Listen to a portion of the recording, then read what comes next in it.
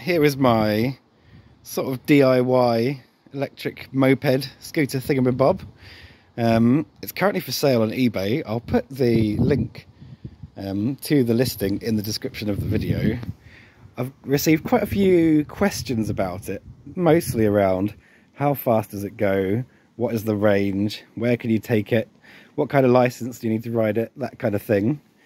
The license, you either need a bike license, a full bike license, any of the categories will be fine, or it's essentially the equivalent of an electric version of a 50cc, so you can ride this with a CBT and L plates.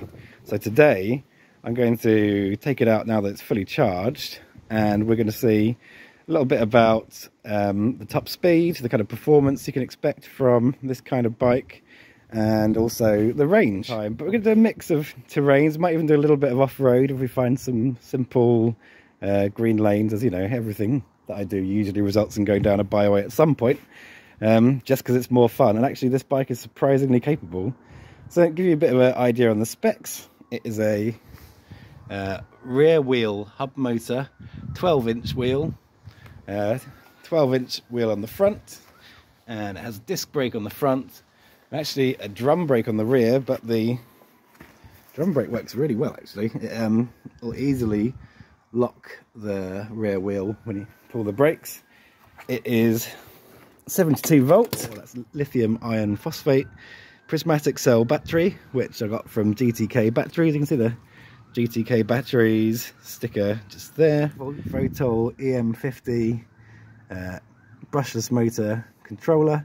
Then you've got a DC to DC 12 volt converter, so that takes the power from the 72 volt battery and it puts out 12 volts, so you can just use normal motorbike sort of indicators, all of that kind of stuff. All the lights and everything are still 12 volts, so it's easy to look at it. 555 kilometers in total, so we'll see how that's looking when we get back. I've added a couple of little bits and bobs, like I've got this USB port here for charging phones. Obviously I've got my phone mount here, so you can do a bit of navigating. I've got a route plan that's about 35 miles, something like that. So there should be a good test of it. We might go a bit further just to see if we can push them. I'm expecting at least 35 miles, probably 40 miles. I have had 45 miles out of it in the past, just slowly going around town. But obviously if you're keeping up with traffic and you're sort of using it at full power, that's going to drain the battery a little quicker, but it's a very big battery. So without any more ado, let's get kitted up and then get onto the road, see how far this goes. First test once we've got a full charge should be, I think, in the 0 to 30. So I've got the drag racer app, wait for a clear bit of road, and then we're ready, go.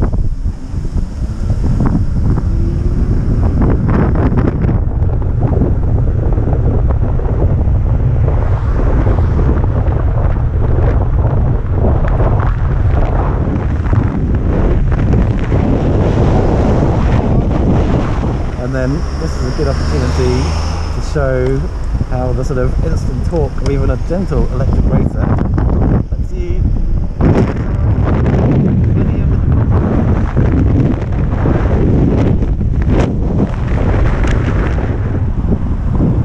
one front of the queue, busy traffic, some of it quite fast moving, big old roundabout.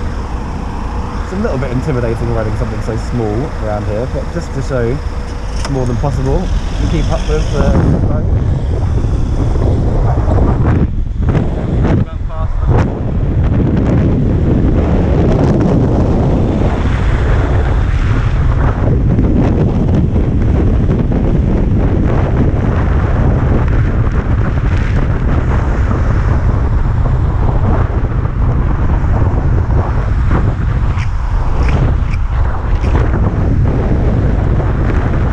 Well, it was only a matter of time.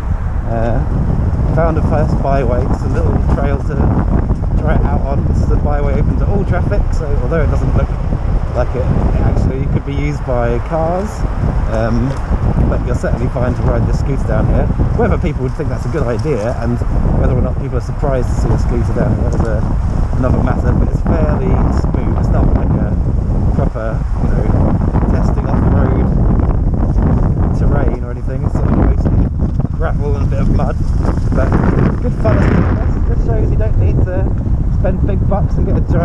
KTM adventure bike to explore your local lanes. And this has got road tyres on, and they're at road pressure, although I have no idea what pressure that is because I haven't checked them in a while. I'll obviously check it before I let anyone ride a roadway on it. But yeah, it's actually quite good on this. No ABS, so you can apply the brakes on a muddy bit.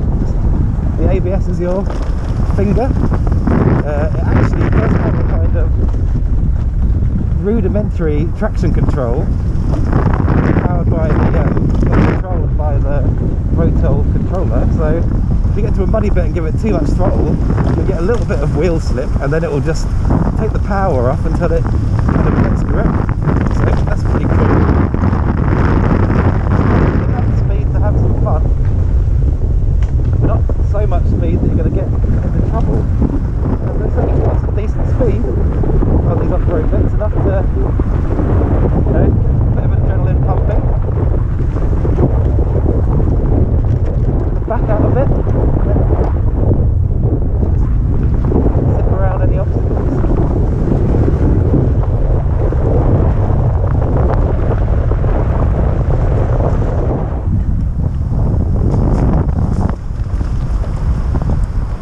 Some relatively big puddles.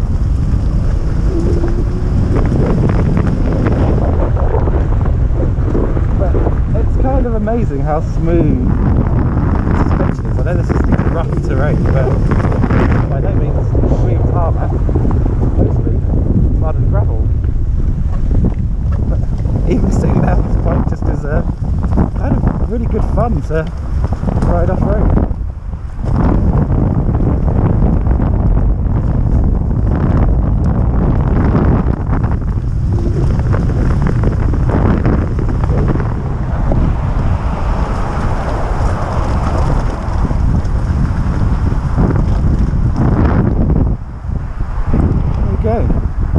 So yeah, does it off-road? Yes it does.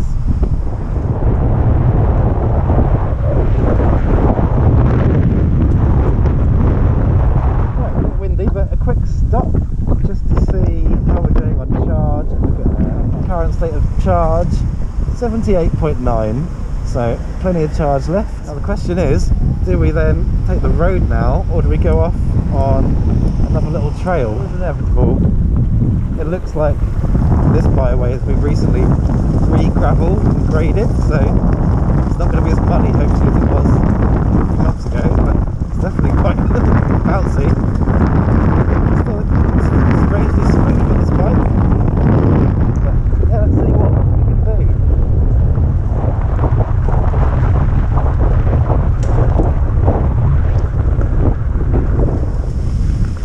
Hiya. I don't think people necessarily think you're coming, and they're not sure what you are when you are coming, so.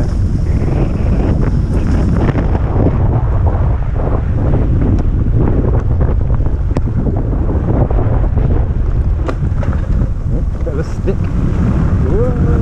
Sliding. Yeah, a lot of gravel is about like looking ahead, I think. Keeping your head up, keeping your balance, not applying the brakes or the power too hard. Much easier when you haven't really got any power to apply like on this thing.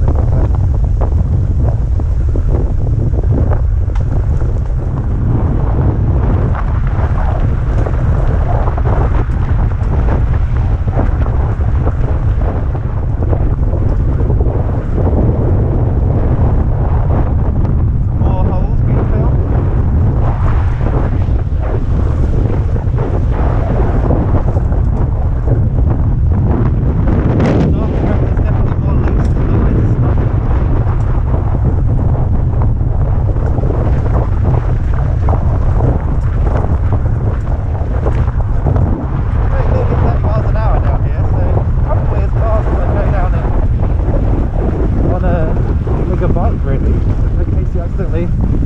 Upon a pedestrian. Oh, I just saved some space here.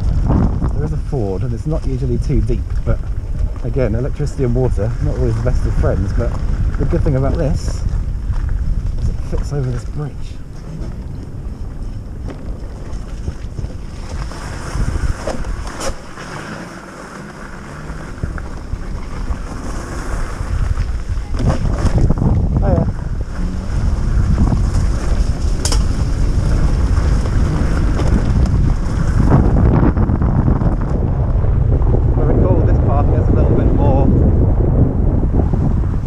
muddy and ungraded, but you should be able to scoot round the worst.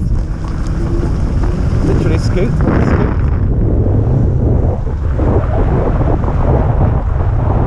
Yeah, around here these are some bigger ones, but it's alright. Let's try right.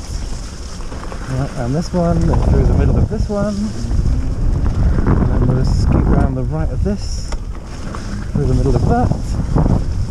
Right of this, up on this little bank, drop in across here.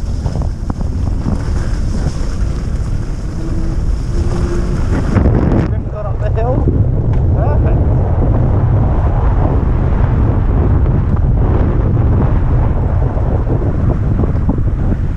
Oh, there's a horse up ahead. I guess we'll just best to stay behind it. Don't want to get kicked. Traffic light Grand Prix. Does accelerate away from things quite well. Won't be ahead of them for long, but we'll be happy at the beginning.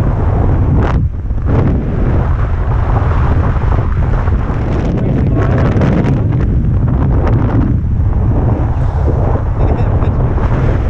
Right, we're just coming into Twyford.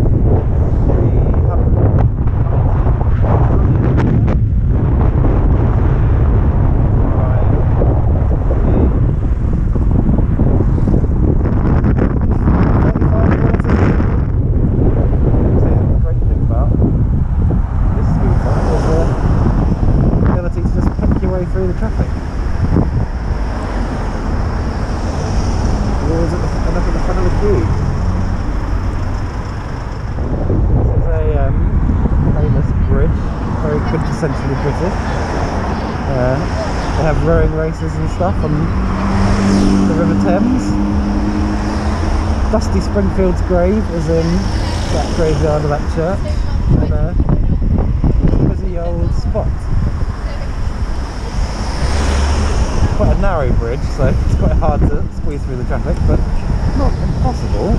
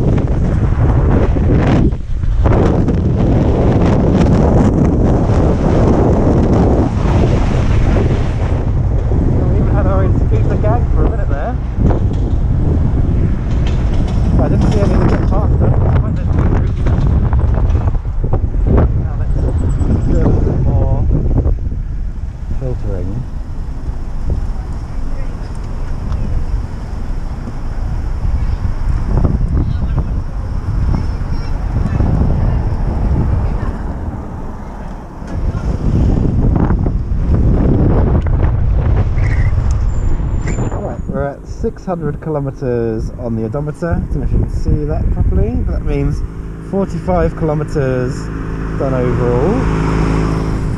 Still at 78.2, so there's plenty of charge left.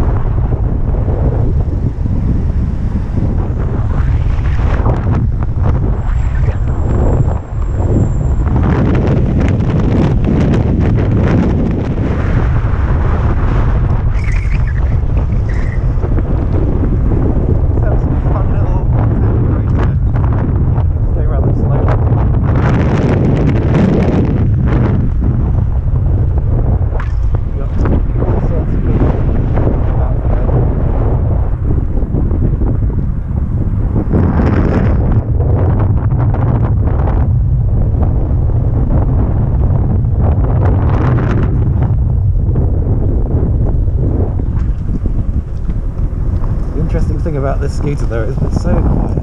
Usually it's going to be black.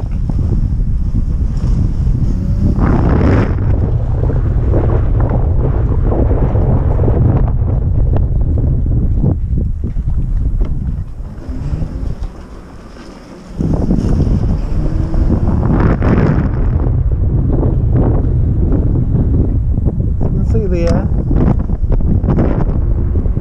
it's not down on power too much yet. It still goes fast enough. What? No, slower.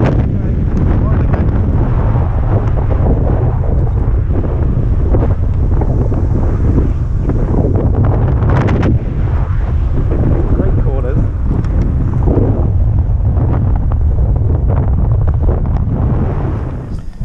So the battery currently at 76.9, so still some charge.